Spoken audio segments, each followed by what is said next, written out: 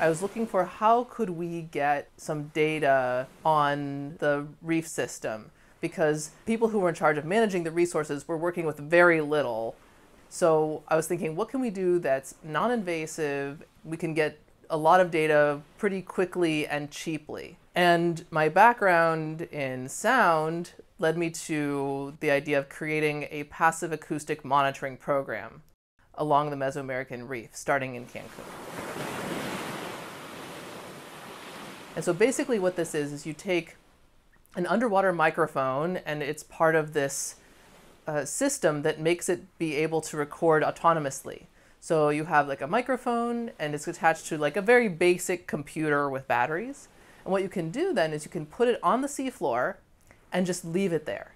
So it will record day, night, and you're not there to influence anything by your presence. It's just this innocuous device sitting on the seafloor, and then later you come back and you pick it back up and you have the data.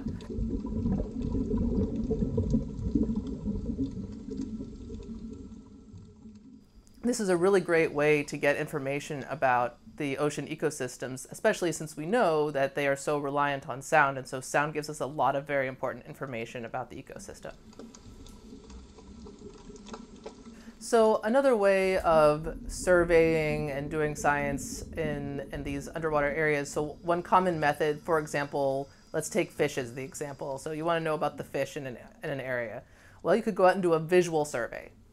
So people go out and you have your clipboard and you swim in a line and you count all the fish of the different species that you see.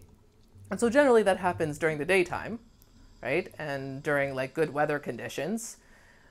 And maybe you might do it at night, but you're going to have a big light, and so that's going to really change what you see.